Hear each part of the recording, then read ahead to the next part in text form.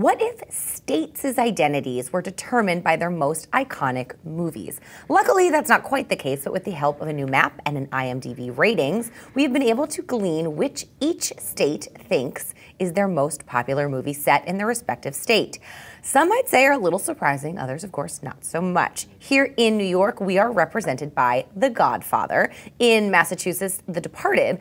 But if Colorado were really anything like The Shining, everyone would probably stay away.